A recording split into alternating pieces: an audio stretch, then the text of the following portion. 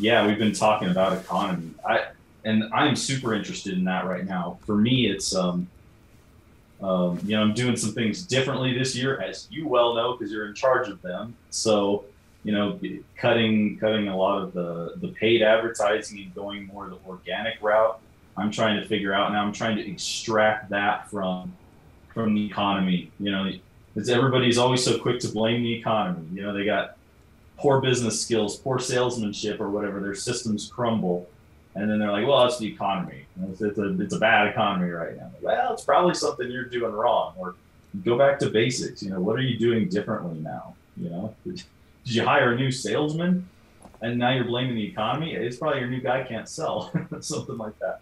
So, and it's always hard to know when you start making major shifts and start doing a whole bunch of different things with your marketing, and if the results change, it's hard to know if that's something macro going on or something micro to your business. So I'm trying to get out ahead of that this year, but it feels like there might be some blood in the water. There might be a little bit of fear out there going on.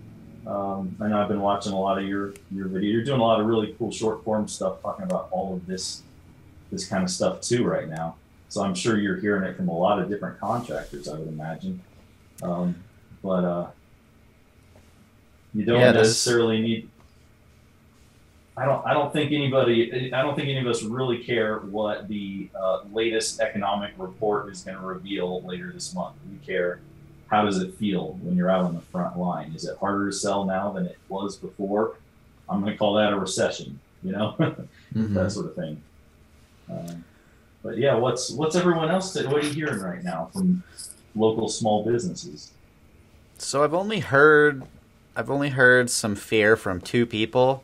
One was in North Carolina and the other one was in Los Angeles, and both of them were saying that them and their friends in the same industry have noticed a pretty significant reduction in the number of leads and sales coming in. Like there's a guy in LA, I think he does bathrooms, and he usually does about eight to 10 a month, and he's doing like 2 to 4 a month now. And this is typically the busy season. It's summer. Maybe LA is a little different because now is the hot season and winter time isn't as bad as it is up north. But those are the only two. Everyone else seems to be business as usual. So, and there's a handful, not even a handful, probably 60% of our clients, we have about 40, are doing better than ever. So it's really bizarre.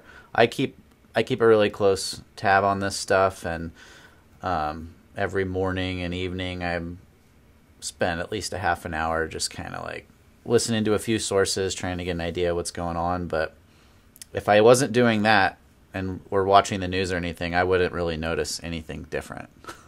Yeah, yeah, that's interesting. And I was chatting with one of my buddies that does remodeling too, and so he was saying, "Oh yeah, things are better than they've ever been." I said, "Cool. So, are you working through a backlog right now? Or are these jobs you sold recently?" He says, "Oh gosh, no, we sold these like last year." And I said, "Oh, so you wouldn't know. You wouldn't know if there is a recession. You won't know until next year. The jobs that you're trying to sell now." So that's the other thing too. I think, and it doesn't affect everybody evenly. It doesn't affect every industry or every sector evenly. So, widespread fear about what's the economy going to do. Well, I don't know. Are you a new construction contractor, or are you a remodeling contractor? Thinking back to like 2008, that was actually when I started my business, and I didn't have a clue. I mean, would I have made different decisions if I knew that we were just entering into the quote unquote Great Recession at that time? Would I have left my safe banking job? I don't know. Maybe I might have made some different decisions, but looking back now, I'm really glad I started my business in 2008, because I think we all know, if you can survive in the downtimes, then you come out strong when the economy really picks up again. So, no regrets on that, But Mm-hmm. I didn't particularly feel it anyway because I wasn't in the construction industry. That's a whole nother industry. I was in the building trades, you could say. I was a paint contractor. But I wasn't in the construction industry at all. So I was trying to carve out my little niche working for the small Mary and Joe Smith, and they didn't care what the building market was doing. They were just they're saying, well, we're not going to be selling our house anytime soon, but we still want to be comfortable here. So we need to maintain our investment. The painting trade, especially, I think there's a lot of crossover between some of the building trades and some maintenance trades. The maintenance trades have a whole different set of economic forces that affect them, maybe. So sometimes I feel like I have more in common with, if I talk with house cleaners. Sometimes I think, oh, that's interesting. You and I have some of the same things that we're battling against, because it's a maintenance trade. So I don't know, but yeah, back in 2008, it was nothing but good. We just sailed through the Great Recession. It was no big deal. So I see no reason to get overly excited about, what the GDP reports reveal. What the unemployment rates are predicted to be. That may or may not affect the construction trades. May or may not affect yours or my construction business in particular, because we're all operating in our own little micro economies. It may not affect Colorado like it affects LA. For example, here in Colorado, we've got a lot of government money, a lot of military bases here. We've got the Air Force Academy. There's just a lot of government spending, and the government's not going to stop spending on military and infrastructure if the economy dips, which they never do. So it's stable, steady money. We benefit from that. Yeah, I agree. Like, we both live in places that it will take longer for this stuff to reach. And it's going to affect everybody in every area differently. California was already in rough water for a bunch of reasons. And so it makes sense that they would see this first. Also, LA is one of the most inflated economies that there are. And so it makes sense for them to feel it first. Up here in northern Idaho, I think we'll be like a year or two behind everyone else, most likely. Because everything lags. It's like things that are happening today won't be felt for 8 months. And I think everyone's like hyper aware of the recession stuff. It's pumped in the media now, like it's just in everyone's face. And that's, regardless of what it is, what matters most is what people think it is. So yeah, 100%. It's all psychological. But then as contractors, you gotta think that way too. Like this is predominantly psychological. So are you just gonna fall victim to that? You're gonna start panicking and start chopping your prices left and right and thinking that the world is ending, or are you gonna stay the course? There will be some washout for sure. There always is. Maybe the new startup companies are going to have a really hard time. They're really going to struggle if they don't have a solid strategy. But then again, it could be an opportunity for the smaller companies too. If they've got a better marketing plan than their bigger competitors, and they can, maybe they're not even trying to undercut on price. They just are. They're just trying to get a foothold in the market. And it's as good a time for them as any if they've got a solid marketing strategy and they're ready to really step up and do some big things anyway.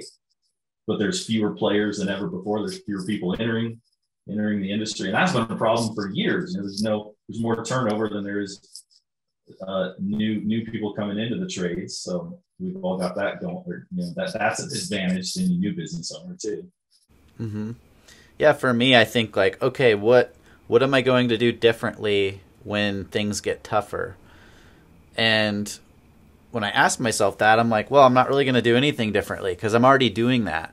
And I think that's what everyone should be doing. It's like, what would you do if times got tough? Okay, just do that now.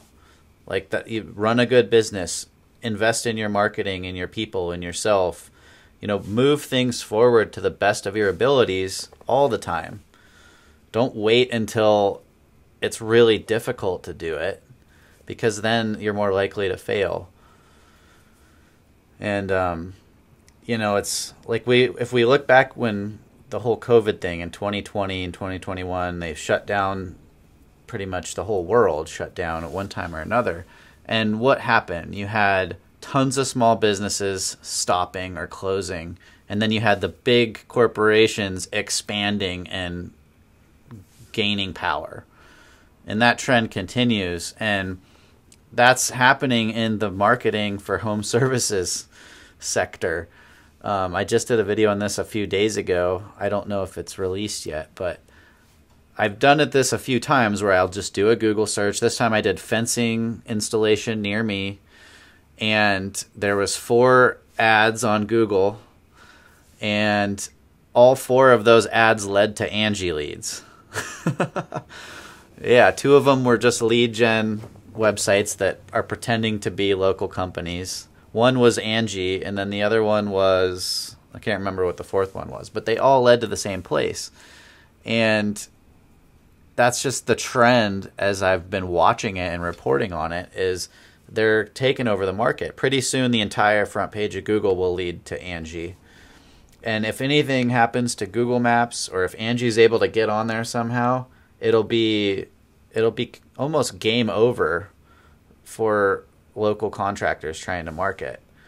Right now, Google Maps is the only place that they have that they don't have to compete with these national companies. So, I think that's why I push really hard. Everyone should be doing Google Maps, and you should be taking things offline as much as you can too. Like, be involved in your community, have a network, trade jobs with other contractors, like do things that are offline and do the things online, and have your bases covered. Yeah. That's what I'm doing. Yeah, that's all real solid, I think. And that's something that I talk about a lot too.